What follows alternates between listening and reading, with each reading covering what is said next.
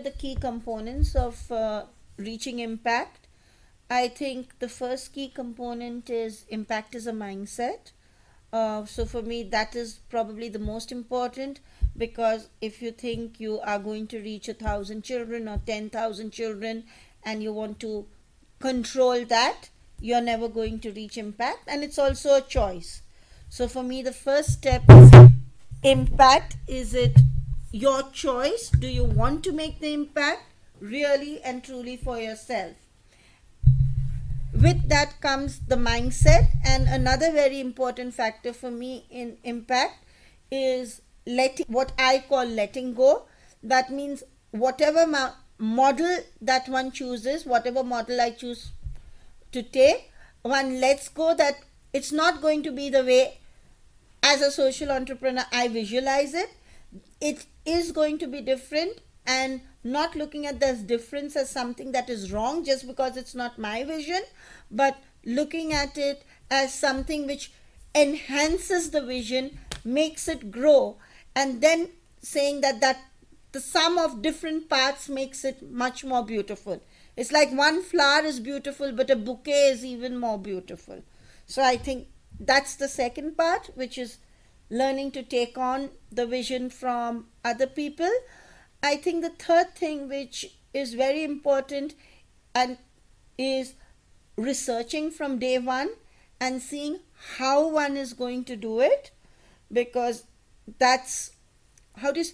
I feel social entrepreneurs, we may start with an idea and something you react to, but if you want to scale, then you need to know research, you need to know the market, you need to know how to impact it.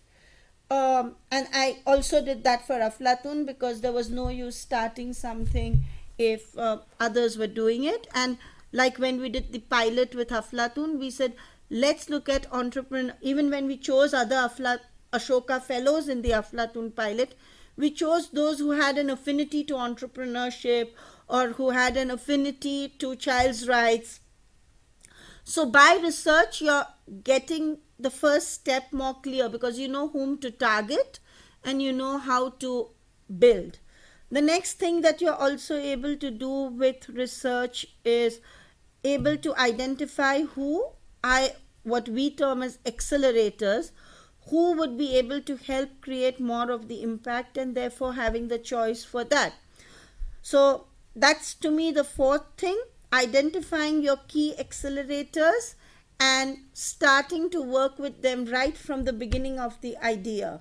So in countries, for Aflatun, we chose the right NGO, but we already told the NGO that they had to work with the Ministry of Education, because ultimately curriculum change would come from there. So to me, that is the fourth important thing which you need to look at. And the last, when you go to scale, is the ownership of the concept has to move from you as the founder or social entrepreneur to everybody you work with. That means everyone should be saying, this is my idea, I believe in it, I'm taking it forward, and it should not be yours. I think so. For me, these are the 5 things to scale. So if I look at the whole model of scaling, I would actually put it in a pattern. And the pattern has 3 clear steps in my mind. They may be different steps for others. The first step is the proof of concept or the proof of the idea. And I will say this applies to Childline India, where it was just starting the Childline in Bombay and seeing and testing the idea that a street child would actually pick up the phone and call, or any child in India would pick up the phone and call, or in rural India when we started Aflatun, that children will actually save, because everyone said poor children don't have money to save.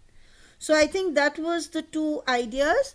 So that's at the project level, where it is very, very low cost. There's almost no money. And you're just trying to test whether your idea is not some harebrained stupidity, which it can be, or there is some merit to this idea that you have. And that for Childline India was when I did it, Childline in Bombay. For Aflatun, it was when we did it in rural Maharashtra. That's step 1 of phase 1. The second phase is drawing from that to take it to the next level of expansion. And that means that you document it, you see what mistakes you have made, and it's an ongoing process. And then you try to create an action plan for taking it to the next level of scaling. So here I move back to Childline India. We documented it. We created 5 different manuals on each step of the process. And then we said we would nationally replicate it.